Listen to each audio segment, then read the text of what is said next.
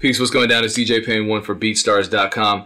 Here doing something I've never done before, which is interview two producers at the same time. I honestly don't know why A pushed for both of them to be interviewed at the same time, but I think it has something to do with them both using the letter X to replace the letter O in their names. Is that fair to say? Yeah. It's pretty fair. Okay, but also because of some like Instagram trolling that was going on, that Ghxst is apparently an Instagram troll. Yeah, I just leave comments on Cody's stuff, and that's somehow how this happened. Yeah. Okay, so for any technical difficulties with the multiple video, that's all Ghxst's fault. Yeah.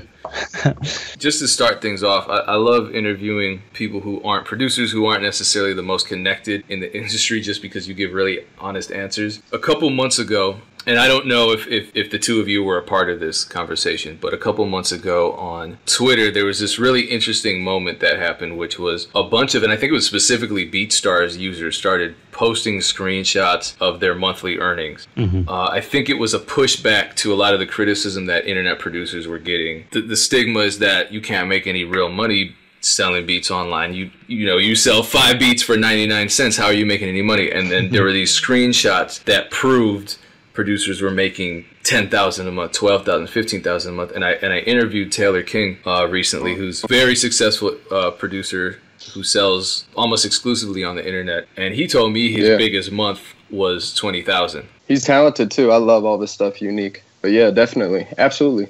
So were you part of that conversation where you were posting the monthly earnings?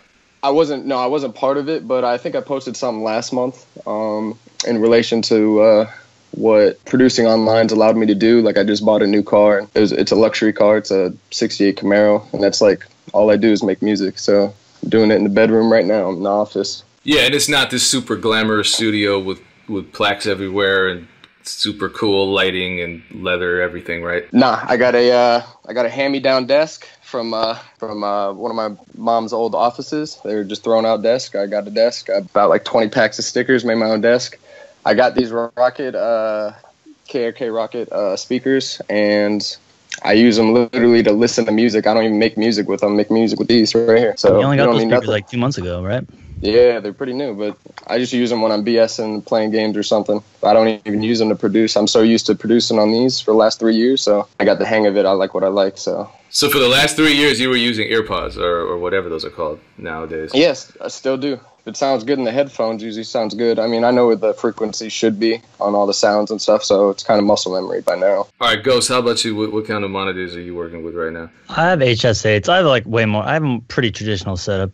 I have like all Logic based. I use Apogee Duet 2 interface and HS8s, but that's it. I just got a Advanced 49 last year for my MIDI keyboard, which I don't use at all. And I have this boutique tube mic that I use from a company called Stellar for like when I sample myself, and that's it.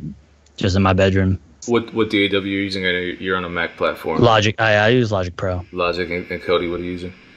FL. I was having a conversation before you got on, Cody, with Ghxst regarding the whole shift from making money as a producer selling beats to the general public to making money as a producer in the what's called the traditional music industry, so placements, labels, that kind of thing. Yeah.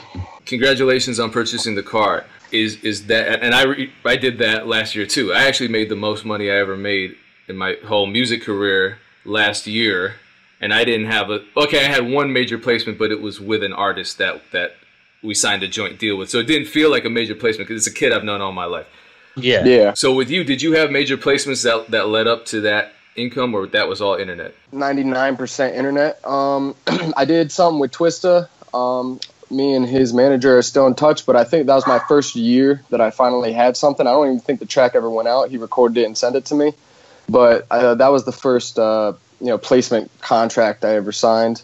Mm-hmm. Other than that, it's I've had a few placements here and there, nothing crazy though, but 99% of my income has been from online, YouTube, and my personal website. So just to be totally clear, without major label placements, you were making a living for yourself that's comfortable for you? Oh, absolutely. Last year was the first year. I was towards the middle of last year, like the last 6 months of 2017, I changed my prices, and I ended the year out almost at 6 figures, and this year I'm already just about there. I'll be there by the end of the month, and it's we're in June. Yeah, so we're 6 months into the year, so that's. I've been producing 3 years, so second year I was making a good living, and then this year it's picking up even more. You know what? Let's just talk about that really quickly, because 3 years isn't that long to make six figures. What would you say is a part of your overall strategy, a part of your overall work ethic that has led to you creating that loyal of a customer base where you're able to generate that amount of income? I think really I just adopted the keep it simple, stupid method. I'm super consistent. I don't change stuff up much. I got my formula, and I always try to be unique with my music, but I don't do anything that strays too much from as far as a business model goes. I release I haven't missed a week of uploading. 7 days hasn't gone by without me uploading in 3 years. Some weeks I'll upload 2 or 3, but I make sure that no matter what I do, I always have something to upload. I'm always connecting with people. I think it's really huge as far as for me keeping a client base, that I'm super open to talking to my customers. I always try to keep them satisfied. If anything ever happens where a beat gets delivered late or something, or there's a mix-up or something, I always compensate rappers for that. So I always try to, make them want to work with me. Towards the middle of last year, like the last 6 months of 2017, I changed my prices, and I ended the year out almost at six figures, and this year I'm already just about there. I'll be there by the end of the month, and it's we're in June. So is that a result of a lot of deliberate marketing, such as using an ads platform like AdWords or Facebook, or is a lot of that organically built based off of YouTube? I think I used AdWords for like 2 months, my first year producing, like literally coming up from 0 subscribers. I haven't used AdWords or anything like that, any type of paid marketing like that in 2 years, a little over 2 years now. So everything's all organic, reaching out. Now it's kind of the point where the ball's rolling on its own, and I kind of have a name for myself. So I don't have to market as much as I had to. I was always trying to connect. Mackenzie knows. I think I had like 1,000 subscribers when I first reached out to Mackenzie. Yeah. And one thing I would say for producers is if they're going to reach out, don't make it seem like spam. Because when our relationship now, Mackenzie is pretty good. We're good friends. When I reached out to you, it was very personal. Hey, I really loved what you did at the minute 30 mark here. I would love to work with you. I've been following you for a long time, since this track in 2016 or something like that. So I don't reach out, hey, dope beat, check out my channel if you get a chance. You know what I mean? Yeah, absolutely. Yeah. So I actually showed a genuine interest in what they were doing, and I think that's what helped me at first. Instead of rappers being the people to subscribe to me first and start helping me, I think it was being cool with the producers in the community and feeding off of each other and learning marketing schemes and stuff.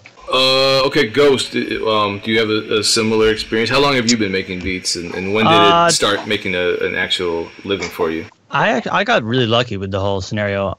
I didn't start listening. I'm actually super uninformed about rap and hip hop, to be perfectly honest. I didn't start listening to any of that genre at all till 2014. After I stopped playing in hardcore bands and stuff, which is all I did as a kid. And I made my first beat in the middle of 2014, and it took me 8 or 9 months to make it a full-time job, which was dope. I mean, unbelievable. I think I benefited off YouTube being a little bit more organic back then. I put up a few beats probably super early 2015. That were getting 1,000 or 2,000 views a day, which was insane back then. It was totally wild for me. And that led to so many sales. It was unbelievable. The conversion rate was so crazy back then. And so by the time it was May or June in 2015, I think I started in July or August of 2014. By the time it was May or June that next year, I had already started moving out of my current job, which was audio technician at CBS News in Manhattan. And I was making it a full-time thing. So I don't know. I got super lucky with the internet, and I have to thank YouTube for that. And I think what Cody said about establishing a baseline of producer friends at the beginning was huge. I wasn't on BeatStars yet. I wasn't on any other beat sales platforms until the end of 2015. So it was just all email beats. I didn't even realize people would want to buy them at the beginning, but then it was just You get a few that are interested. You sort of let the model develop on its own, and 5 months later, you know, you have a number that you need to make every day, and then you can quit your job. Like, it was easy. How do the two of you stay connected with your customers that have already purchased beats and keep them coming back, keep them satisfied? I think at the beginning, it was nothing so intentional as like any sort of lists or email marketing or anything like that. It was just the community was so small on YouTube that people just got back to you every time you posted a beat, and you always knew that the person who had bought it previously was going to see it. Then as it started to grow, it got more difficult and more difficult. And once YouTube got more saturated and having a channel with 5,000 subscribers was nothing, you know, maybe in middle of 2016 when it started going crazy, I needed to start relying on like beats. Like once I was on BeatStars, I needed to start relying on like actual, you know, data and stuff like that to reach out to people again, or like just email organization folders of, you know, like starring a folder or starring an email with someone who's purchased something or is going to purchase something, and then just having that in your background. But I never really did too much marketing at all. Like I've never been that good at like going for the sale. You know what I mean? I think I've been extremely lucky for like the pace at which I put out beats and the pace at which I write and the little marketing I do. I think I've been really lucky to make it a full-time gig, but so I'm definitely not the best example for like how to market as an online producer, but I am an example of like, if you put out interesting material and like put the work in and like try to make something fresh, like people are going to reward you 100%. Yeah, for sure. Yeah. I think that, at least in my case, I try to stay connected to, cause I didn't know what I was doing at all. I had no connection at all to the music industry, making music. I got injured playing college football, and I was in a wheelchair for a little over a month, so I was going crazy. So I downloaded FL Studio, and when I was coming up, I would always make sure I would stay connected to the people who always commented. You know, you have those people who always comment on your videos and stuff, or reach out to you, let you know, hey, that was a dope beat. Even if it's every week, I always make it a point to say I appreciate them and stuff. So I think more so behind the beat itself, because my music obviously speaks for itself, but staying connected with the people that you know like your stuff and giving back to them and having a personal relationship with them helps a lot too. Even if it's just a word or two of thank you or I appreciate your support, that goes a long way. When I was at South by with Cash Money AP, and he was explaining his whole rise to internet producer mega stardom, and now you know, music industry mega stardom. He said that he would reply to every single comment that his subscribers left on his YouTube video. Absolutely. And you think, well, damn, that's a lot of work. He also said he didn't have a social life for a good 2 years. He still might not. I don't know. He should be playing pro basketball. He's so damn tall. But what else was interesting is that both of you have really unique styles. I mean, I know when I listen to a Cody beat, it's going to be this hard, gritty sample with very current sounding energetic drums. I know when I listen to a Ghxst beat, it's going to be this ethereal sonic environment that just sounds, you know, spaced out and wavy. And Absolutely. When I interviewed Bubba Got Beats and he was talking about his successes as a producer, he said that the second he strays away from what he's known for, his engagement drops and his sales drop, and it sounds like you've experienced the same thing. Absolutely. A lot of it, I mean, especially when we started, there was no rule book or play-by-play of how you should do certain things. So a lot of it was teaching yourself. And luckily, the trial and error phase is kind of over, and I know it works. And I know what keywords to use, and I know what type of beats people are looking for, because every time I make like you said, what you know me for, every time I upload a beat like that, it always gets better engagement than if I do something that strays off of what I usually do. So something else I've been trying to work on is actually me and Mackenzie together is we're making a lot of beats that we think maybe aren't on our typical style, and we're putting them together. Yeah. We're not uploading them on YouTube, but we're sending them out together as a pack. Since, you know, me and Mackenzie have a really good, you know, friendship and business relationship, we're comfortable with doing that. And I think if we combine, you know, he has a unique, exactly how you said, and I have a unique style, that if we bring it together and reach out is another good way for us to use our style and maybe stray a little bit away, because you know I don't always want to make the stuff I make, as far as I want to put out other stuff, or I want to show other people what I can do, and maybe not playing with my YouTube platform is a way to do it. Maybe reaching out another way is another way for me to get different type of sound out, and then leaving my YouTube for what people come there for. So I know what my audience is, I know what they like, and I don't play with it too much, because they know why they come to my channel. So if they're looking for that hard beat with the sample, they're coming to my channel, and I don't want to mess with that. Yeah, you want to keep you're keeping your YouTube consistent while you make inroads elsewhere with your other stuff. Exactly. Yeah. I think that's fair. So so let's say you're starting off right now from scratch. As a brand new producer, you know, you're talented, you know what you know in terms of how to make the beats, you're just not sure how to market them, but you're starting from zero. What would you do right now to get started and get a foothold in the game as it is currently? To try and get a foothold in the game, and something I've only talked to my boys about, I have a Discord with a handful of producers, but I don't really talk about it much. I guess everybody's gonna hear it now. If I was starting out from the beginning, I'd play around with keywords.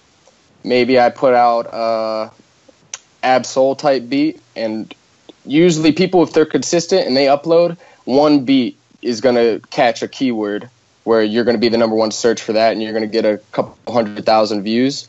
Once you find that keyword that works for you, you need to keep using it and abuse it and make that yours, so you dominate that search.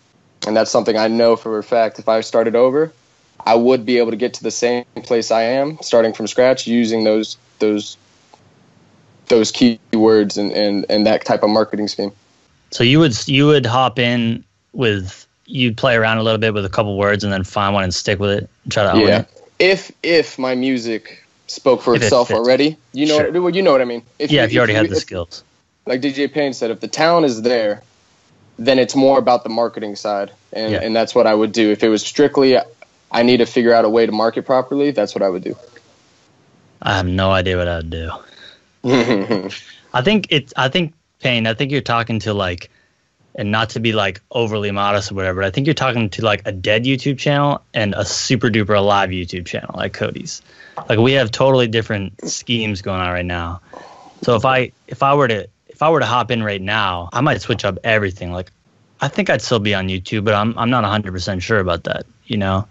Like, just because I don't think I have that consistency that Cody has in terms of, like, what I make, or even, like, if I'm able to put out the numbers, like, how many beats a week, how many beats a month or whatever. Like, I've never, ever been able to keep it up.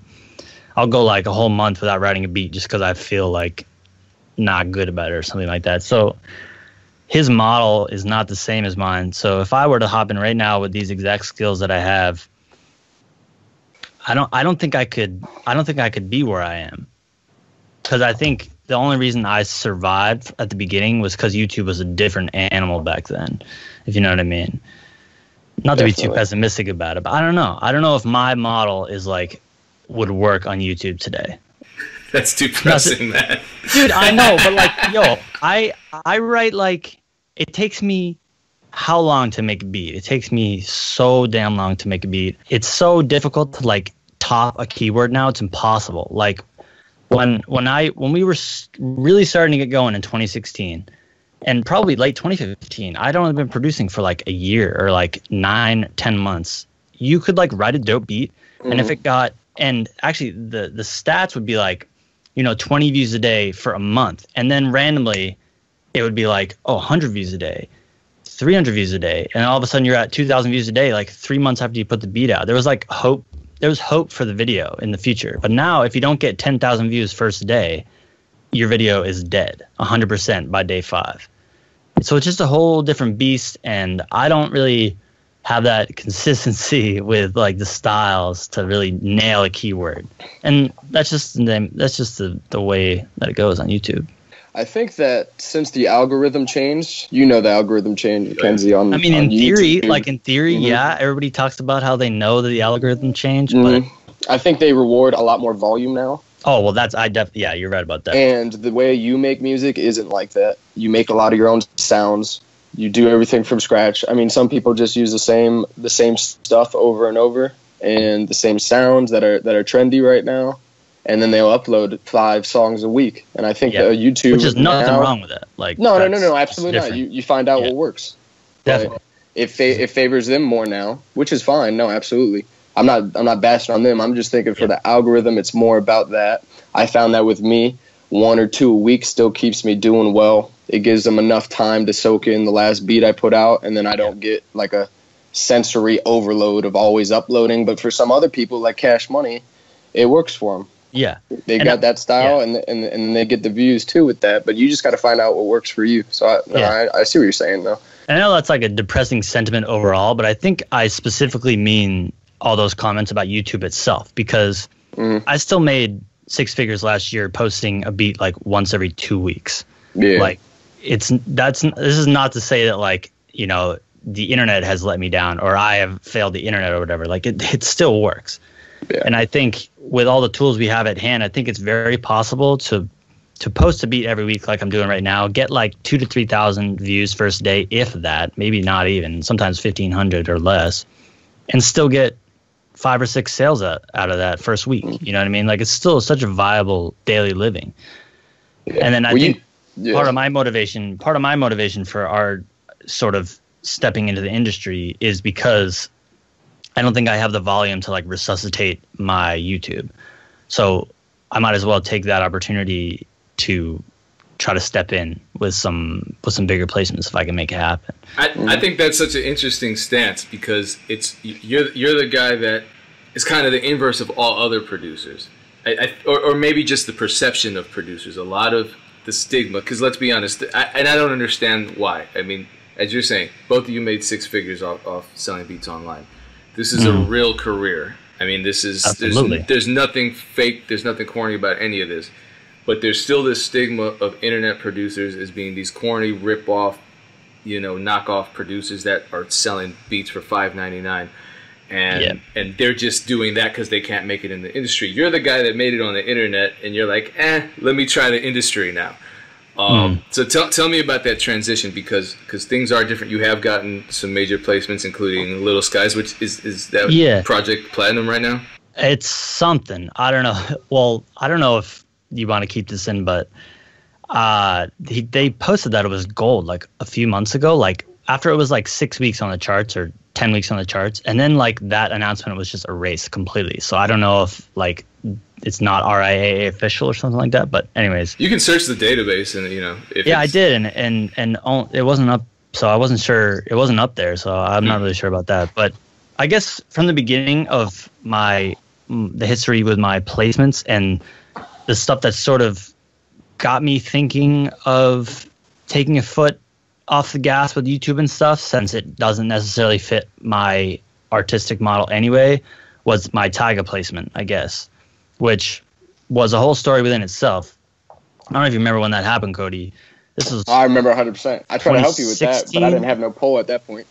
It was like 2016, and someone hit me up that they saw on Snapchat that Tyga was bumping my beat, Diamonds, which is like my 10th beat I ever wrote or something like that. And it was this like slow, like pretty cinematic, I think I called it a future style beat. It was like 2016 type future wave. And they're like, dude, you're about to get, they're going to hit you up in a minute or something like that. I saw it on a Snapchat. And then like, I was like, dope. I didn't get too pumped because, you know, you are always skeptical. And then 2 or 3 weeks later, it comes out, and it's called Hundreds, and it's a single with Chief Keef, and everybody's like, dude, are you hyped? And I was like, no, it's credited to this other producer. It's like my exact melody, you know, and I write some weird stuff. Like there's no way that it, you know, and they're in a coincidence. I'm not even saying exact in like some metaphorical sense. It's like literally just, you know, you cut and paste my stuff.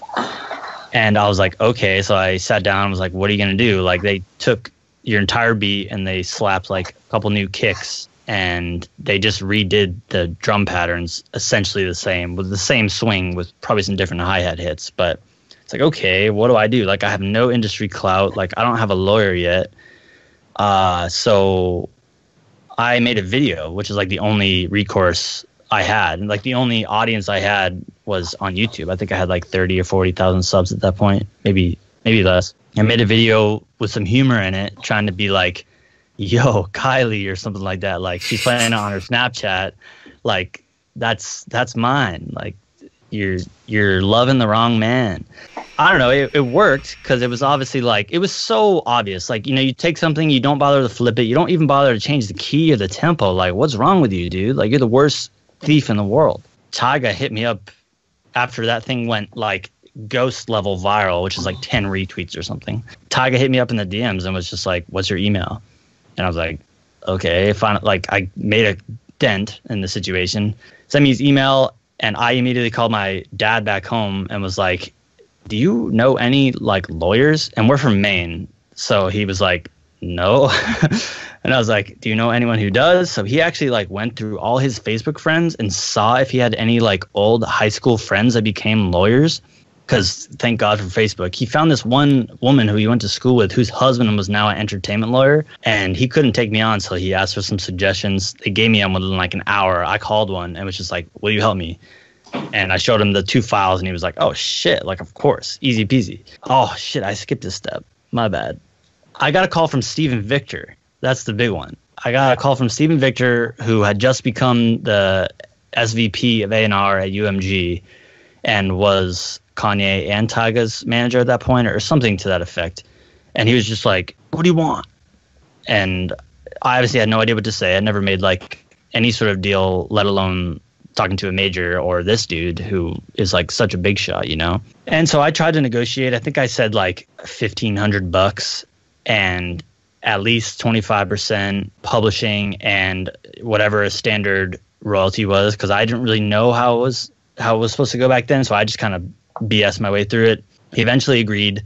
3, 4, 6 weeks went down with no word. The song's been out. It's doing semi numbers, a couple 3-4 million hits right in the first like couple weeks. It's substantial. It's got a full-blown music video treatment. It's got everything. It's like a real single for Tyga, who had just broken up with Kylie, so he was like in the news or whatever. And he was like, all right, if they've waited like over a month and not gotten back to you, like I'm gonna call that verbal agreement moot. And I was like, sweet. And he was like, so you're down for me to like kind of go after them for some more? And I was like, yes, like please do. They like wouldn't respond forever. And finally, my only option was to email Tyga, which like I had never wanted to do because that just seems like not the thing to do in the situation. And he responded within 30 seconds and gave me who to talk to and everything like that. It was the strangest thing. Like the only person in the entire scenario who was like kind of on top of his shit and like cordial and like ready to respond was the artist himself, which was like totally wild. So eventually he hooked it up with the proper lawyer and all that, and we got it signed. And that was my first major placement. A few months later I get a text from Lil Skies. That placement gets pushed through despite all the little, you know, some money controversies with them trying to call it a mixtape and that classic scenario, which you've talked about a few times. I wasn't really too fussed about that because I knew it was going to be a big thing and I just wanted to be on there. So I got like an okay advance, maybe like half of what I would normally want. And then publishing and everything like that was perfectly fine. They were able to sort out the sample easy peasy, just like all these big labels have plenty of resources to do so. That was no stress at all. For a moment there, they wanted to use the sample replay, and I was like, nah, like this sounds like Garbo. And it really did. And I'm super glad they were able to work around it, which, suffice to say, you can easily say no to something like that, and they will work around it. They have all the resources in the world. Well, yeah, and the sample replay didn't help you in any way. That didn't get you any more publishing. Yeah, so who cares, right? No, it would not have. Yeah, they would have just paid the sample replay artist less than they would pay Silver Sun Pickups in their publisher. So they were just trying to save money. Lil Skies wouldn't have wanted it either. I think they were going a little bit behind him because this sounded like it was great, you know, well played by the musician, but you just can't match this like old school quality. But anyways, I think I'm rushing through this one because I just wanted to say like both these big placements are going through. And I have great deals in theory in terms of publishing and just a standard royalty, like nothing insane. But, you know, a year later, 9 months later, I've seen performance royalties, but I've seen nothing else other than my advances. No mechanicals. I've seen a little bit of money from hundreds by Tyga, a little bit of SoundCloud publishing, for whatever reason, they use musicreports.com as their like Harry Fox agency for SoundCloud. And I've seen a tiny bit of money from that, but I've seen no other money from either of those, which probably racked together like 30 million, 40 million listens. So the crossroads I'm at right now, like long story short, is like, do I keep pursuing these placements, which in theory are very lucrative, especially when, you know, a record like Little Skies is now like 24 weeks on the top 200 Billboard. It's like number 37 or 39 right now. Like it's killing it. I think my track is like number 5 or 6 in terms of popularity on there. It's got like 20 million Spotify plays. So in theory, there's these very big lucrative arrangements. But if the dream money never comes, like, do you want to put both your feet in the industry, or do you want to keep one on the internet where you know you're going to get like your daily wage? So that's kind of where I'm at. Super duper long story short. I'm not sure which direction to take. We've been talking about that a lot, me and Cody, but yeah, it's sort of my whole saga right there. I think we all have horror stories about beats getting stolen, and a lot of producers are apprehensive about beats getting stolen. They're scared to death, and a lot of people don't understand that they do have recourse. And you've actually dealt with that. I know before the interview started, you talked about a scenario in which you had a beat stolen, but you actually did something about it, and maybe the outcome wasn't ideal, but you effectively shut that. You handled it, right? Yeah. So people who follow me on Twitter know what I've been dealing with. Something cool, I think, about starting out on YouTube and building from there is a lot of people got your back that's seen you since day one growing. Totally. And it's awesome to see that like there's a community of people that will support you if they feel like you presented good evidence. And same thing, the situation with Mackenzie and the Hundreds track. Like, I was behind him 100%. I was tweeting about it, retweeting. A lot of people try and help with that. They don't want to see any of us that would be smaller guys getting done over by the industry or anything like that. But I really have like a no-nonsense approach when it came to dealing with these contracts, because I know how they try and play sometimes. Basically, I had a contract sent to me, a UMG contract. I won't go into details too much, but if you're on my Twitter, you've kind of seen a little bit what's going on. They sent me the contract, and I sent it back, and I said, I want this clarified as far as this is how I want to be credited on social media, and I want to be credited in the title when applicable, because I know in certain things like Spotify, you can only be credited in the metadata. And it was one of those situations where you live and learn.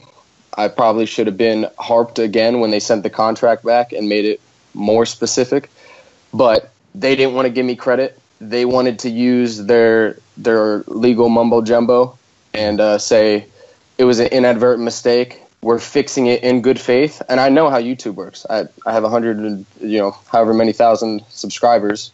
I know how easy it is to fix the title of a video. They don't want to do it.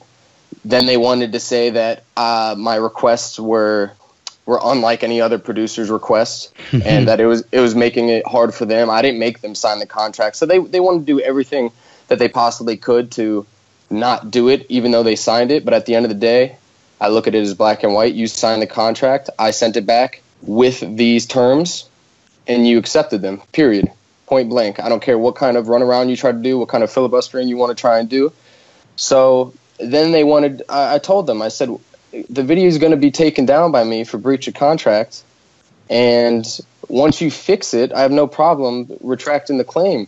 It's fine. And then they wanted to threaten me because it's Universal, and I was dealing with a South African agency, creative agency, I think it was, and they threatened me with impingement on them trying to fix the issue. They said they have at least 30 days to fix the issue. The issue was, and I stood my ground, and I think my biggest point is, don't let these guys trying to threaten you with this and that, basically try to bully you. They wanted to threaten legal action against me, and they were going to look for reparations on all the views they feel like and the money they feel like they missed out on because I got the video taken down. And I didn't let none of that play me because I knew what I signed. I knew my rights. And I stuck by my gut, and you can't let these people try and scare you and use scare tactics to try and get over on you, because it's in the contract, black and white, plain as day. So did the song eventually come back out and everything was good? No, this is extremely recent. I'm talking like within the last week. One of the other issues too, and I knew why I had a legal advantage there, is they were supposed to continue to credit me through any social media promotion of that track itself. I'm not asking anything unreasonable. If you're promoting that track, just drop my Twitter handle, produced by @the_Cxdy. It's nothing big. They actively kept not doing that. Mm-hmm. I'm talking to these people and they're like, we're fixing the problem right now. You need to give us some time. And then 5 minutes later, I'd see a social media post, blah, blah, blah track, had nothing and it had no mention of me. Then they wanted to credit me in the picture with a random made-up name, Cxdy H rounds, like a splice between my artist name and my full legal name. And I think a lot of the times with these industry things, they are so focused on their artist that they don't care too much about trying to cut corners with somebody like us. Or you know, they're not going to do that with certain industry producers, but people like who aren't established in the industry yet, they're going to see how much they can get away with, and you can't let them do that. You got to hold your ground, especially as somebody who started out on their own as an independent, like me and Mackenzie. You got to hold your ground on that. Yeah, and let's be clear. I mean, sorry, Payne, but their refusal to provide any sort of credit, written or otherwise, was over a period of weeks. Yeah, it was ongoing. You know, how much communication was there between you guys? So much. So, you know, the terms inadvertent or anything like that are just so out the window. Yeah. At this point. Yeah. I know. I think you handled that well. I mean, we were talking during. Yeah, I talked to you the whole way through the hit. Yeah. Yeah, you can't be bullied, and you just gotta stick to your guns, and it does work out. And I think a lot of it comes down to building your supporters. Like the fact that we have people ready to go to bat for us is like everything, and that's only the internet can provide that, you know? Yeah. Something unique. There's something really unique that you got to appreciate. I want to respect your time and wrap this up by opening a huge can of conspiratorial worms. And this is, you know, I didn't prepare to ask this question or anything like that.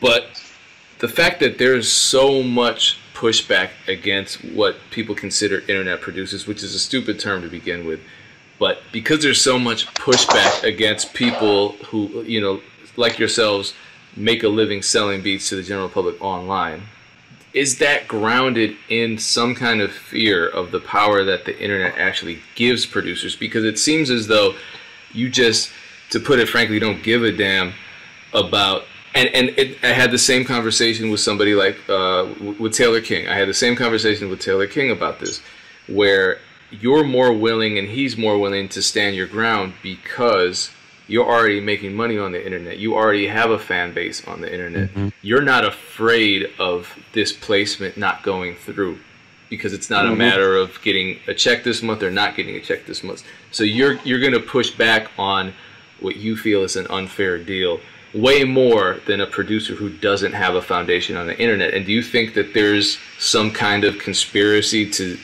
diminish internet producers so that more people don't follow in your footsteps? More than that, I wouldn't say conspiracy. I think it's more just human nature. They don't like change. And the industry, the online producer industry, is something new. And they don't want to see the mold be broken.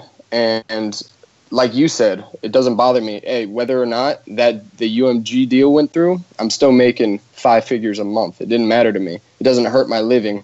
And I think a lot of the times it's still such a new thing with people making such a lucrative living by selling beats online that they still don't understand that we're professionals too, whether they want to admit it or not. Because we're not signed to a label or we don't have a whole bunch of placements. We're still professionals. We're still making 6 figures in our field. So I think that it's just human nature that they don't want to see it change. They like the way it is because they know what to expect and they know how to play. But, I mean, things change and you got to stand your ground, especially us as a community, because I think in a lot of ways we have a really good community that has each other's backs. Yeah.